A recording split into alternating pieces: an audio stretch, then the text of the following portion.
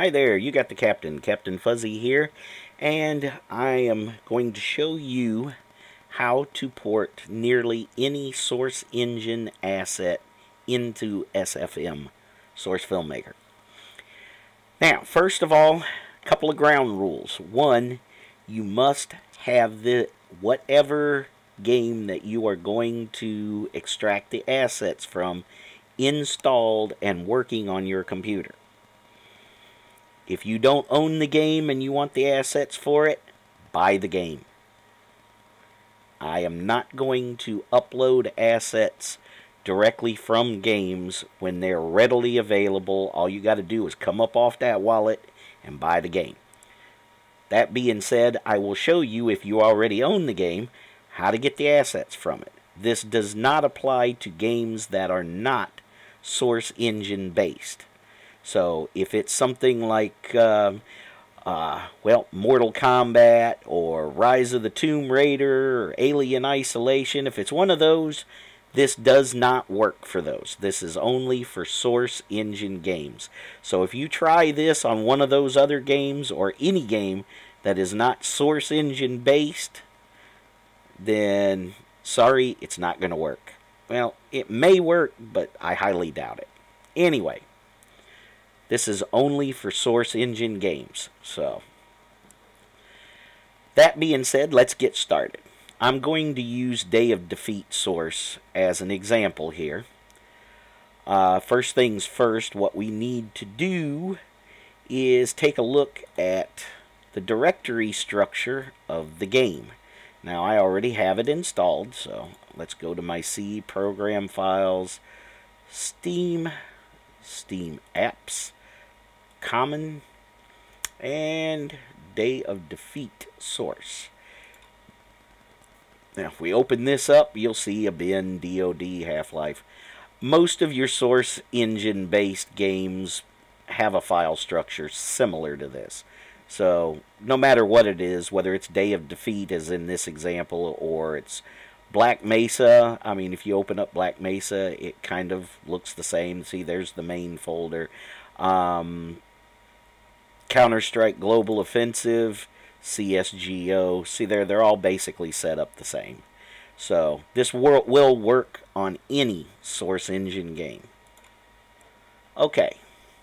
Now, this is where all the folders are, or all the files are, that we're going to need to extract into Source Filmmaker to make this work. A lot of the old tutorials say make a brand new folder on your desktop someplace and name it the same as this folder here. Of course, that applies to the game. So if I was going to do Global Offensive, then I'd name it CSGO. But in this case, we're doing Day of Defeat, so I'm going to name the folder DOD. Now, just for the sake of time here, I've went ahead and jumped ahead and went into my Source Filmmaker game and made a DOD folder already. This is where we're going to extract these assets from. We're going to extract them from the game, and we're going to put them down here in this DOD folder. How are we going to do that, you might ask? Well, I'm going to show you. It's a little program, which I have it linked in the description of this tutorial. It's called GCFscape. We're going to need that. I have already downloaded it. It's in my folder here. We're going to fire this bad boy up. When you open it up, it will look like this. Now, we already know where the other folder is because we already looked at it. So this is the folder that we're looking for. So when we navigate to our folder, we're going to click Open. We're going to go to the same address, Common, Day of Defeat, DOD, and here's all the files that we were just looking at over here.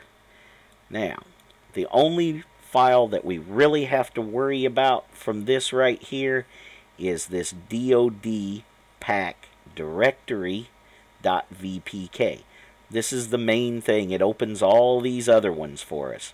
So all we need to worry about is this one. So you can click on that one and click open.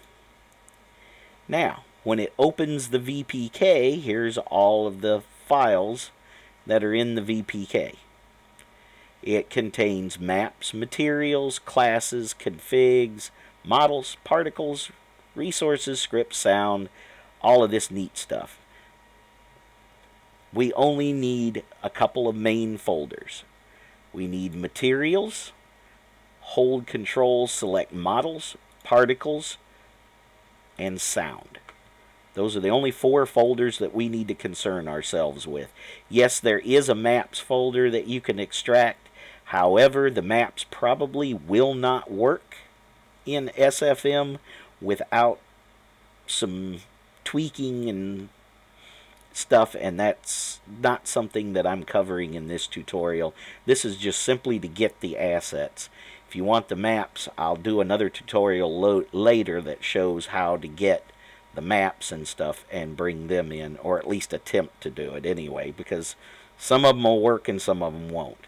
So for now, we're just going to be concerned with the materials, models, particles, and sound. Once you've highlighted all of those, right-click on any one of them and click Extract. Now it will ask you where you want to extract to. This is where you go down, all the way down to your Source Filmmaker folder. I need to find it. There's Source Filmmaker, Game. And once you do this, you go all the way down to your DOD folder, which is right there. Now, I have already done this, so I'm not going to redo it because it takes approximately 6 to 8 minutes for it to fully extract all of this stuff. So, like I said, for the sake of brevity here, I am going to go ahead and jump over to after they've all been extracted. But normally you just hit OK and it will start the extraction process and put these folders in there. So I'm going to go ahead and close this, and I'm just going to jump down here to my DOD folder, and this is what it will look like when you're finished. Each one of these is full of all kinds of stuff that it's extracted. Materials, models, all of that stuff. It will all get extracted out in the end. Your sound effects, weapons, commentary, everything like that. So this is everything that ends up in your Source Filmmaker folder. Now, in order for us to use any of this in Source Filmmaker, we are going to have to enable the DOD folder that we created. So in order to do that, we need to fire up. Well, first we need to go into our Steam library. Like so. Go into software, not games, because this is normally where you're going to pop in. But we need to go to software, because Source Filmmaker, contrary to popular belief, is not a game. It's animation software. So it's under software. Now, let's right-click and launch SDK. Now, you're going to get this little window is going to pop up here. We want to edit search paths for selected mod. Now, when you open it up, you will find your DOD folder. Now, I've enabled mine already because, like I said, I've done this already. So, you would normally find it like this, unchecked, and more than likely at the bottom of the list is where it'll end up. So, what you want to do is once you find it, put a check mark next to it, and then, depending on when you want to load its assets or whatever, as far as when Source Filmmaker first loads up, you move it, grab it, drag it, move it up and down the list until you get it where you want it. And that will set its priority. The higher on the list it is, the higher its priority.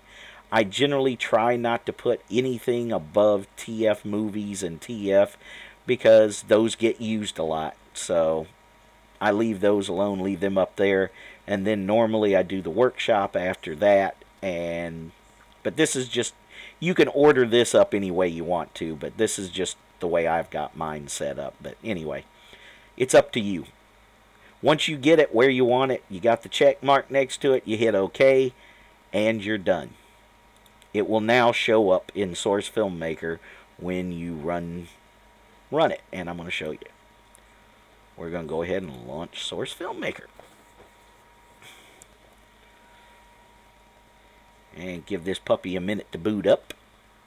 Because if you're the least bit familiar with running Source Filmmaker, I don't care how good of a computer you've got, the damn thing takes a few minutes to load up. It always takes a few minutes to load up. Okay, I have a special DMX that I've set up for testing models that I download. So we're just going to open that. All it is it's just like the stage BSP map. And I've created a special DMX, a session, that I use for loading models and testing them out. So there we go. There's the stage. Let's get in the motion editor because we'll probably want to move some stuff around. And let's spawn a new model. Okay, I've already, like I said, done this before, but I've already set my mod filter for DOD so I can find my Day of Defeat stuff. And what the hell, yeah, let's spawn in a tank. Sherman tank. Oh, looky here. We got a Sherman tank right there. Open it. Now let's just go ahead and default him.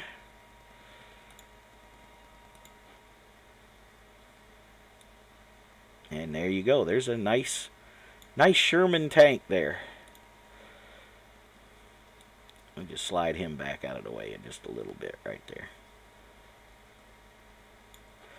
Okay, well, there's one asset from Day of Defeat. Let's see about a character. We need to see if one of the characters works. Let's try character. Nope, no characters. Okay, let's try player. Okay, here we go. Well, let's see here. There is an American sniper. Let's go ahead and spawn him in.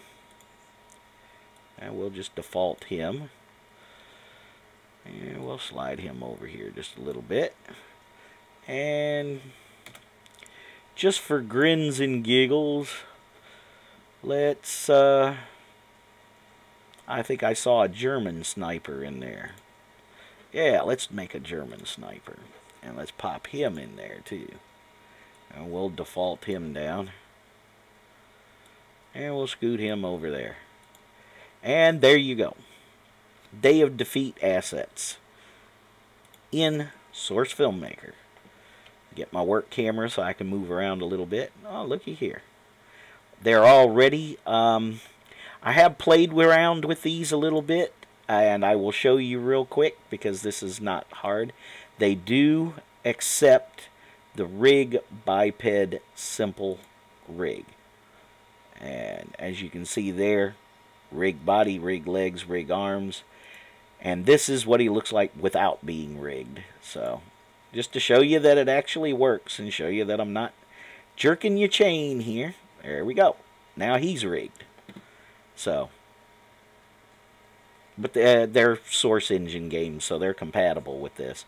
So there you go. That is how you import Source Engine assets into SFM. I hope you learned something from this. If you have any questions or comments, please feel free to leave them at the bottom or post them on the Source Filmmaker discussion boards. I'm sure myself or someone there will be able to help you out with it. If you have any model problems, they don't look right or something like that, ask questions there, but please be specific. If you have screenshots, that's even better. Show what the problem is, tell exactly what you did, and we'll see what we can do to help you out. Once again, you got the Captain Fuzzy. Enjoy your new models in Source Filmmaker, and I'll see you around.